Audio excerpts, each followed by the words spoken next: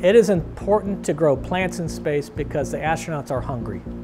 Plants provide food and they provide nutrition that we need for deep space human exploration. And you need to have flowering to be able to understand fruit production, like tomatoes or peppers or any other type of small fruits that you might want to grow in the space environment. Most of the time the astronauts say, oh, we want things that we can eat, but I do know that Scott Kelly, after he was in space for a very long period of time, really wanted to grow flowers. Hi, Scott Kelly aboard the International Space Station. I want to go and check on my flowers I'm growing here in the Columbus module. Kind of nice to have some flowers up here. You don't see much that is alive and growing besides the 6 of us here. A few days into the experiment, we actually had a power loss to the express rack, which shut the veggie lights off. Well, we had them turn the veggie lights back on, but unbeknownst to us at the time, the fan didn't turn back on. This led to a buildup of water inside. And so the plants that were growing pretty well got extra water. I got a call at 4 in the morning from the operations controller saying that Scott says something's funny growing on the plants. They basically got so much water that fungus was able to enter and to start to damage and grow on some of those plants. And so we said, hey, we got to get the fan turned to high. It was almost like going from, you know, a really, really gray, rainy time to beautiful, bright, sunny day. Furthermore, Scott wants to take care of the plants. Says, hey, when we're on the way to Mars, we're not going to be calling home to ask how much water to put in. We're just going to water the plants.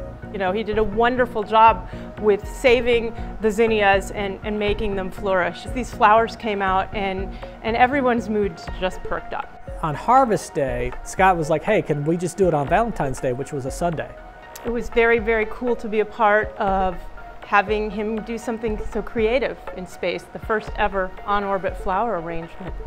And then on day 300, when he and Misha took their photo, right, 300 days in space, what do you have in his hand?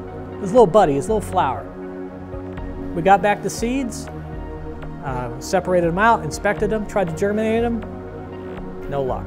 We put them back in the desiccator in the fridge to dry out and refrigerate, and we didn't think any more of it until Lane came along. My name is Lane Diesa. I go to North Carolina State University and I study horticulture science. It makes me feel really great that we have these creative interns who try new things and push the boundaries. One of my mentors, Matt Romine, told us that we had seeds from space flowers stored in one of our science refrigerators. He basically told us that we could have at it and try. To my surprise, we had 1 seed germinate. For the past 2 years, interns have tried hormones, numerous amounts of different techniques. All I did was add water. When Lane first said, you know, we got them to germinate, we all were like, wow, that's amazing.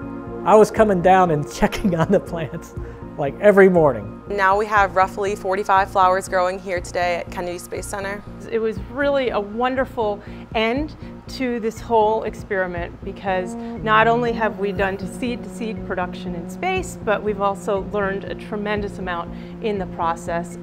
I saw Scott's tweet when he got his flower back. It was this moldy flower, not unlike the ones that we got back, by the way. They looked the same.